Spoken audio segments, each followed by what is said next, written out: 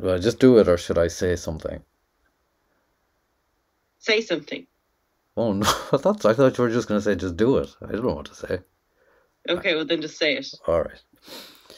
So it's called Far Apart by Paul Timoney. I had an idea that Christmas could be different, that it mightn't be the epitome of the truth under the Christmas tree, unwrapping loneliness, pulling crackers of isolation, blowing out Christmas candles of dread, misery, and despair. I thought there might be a woman there, named you, if you are a woman, named the woman I was thinking of. I had a Christmas list of jokes made for your sister to cheer her up at Christmas, in case she was a bit sad when she'd see how happy you were with me. They'd cheer her up momentarily and then make her realize the potential for what was possible, the amazingness of your relationship, the lover she could never have unless you died.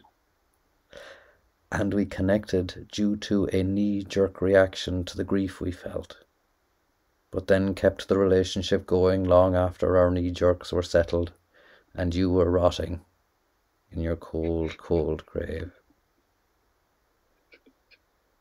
I go downstairs and put the kettle on. It boils and I'm glad. More minutes have passed. Christmas is a little closer to its end. Time goes too quickly when you are happy, so therefore sadness is the elixir of youth. A long, unfulfilling, interminable existence. And here we are, far apart. And here we are, far apart.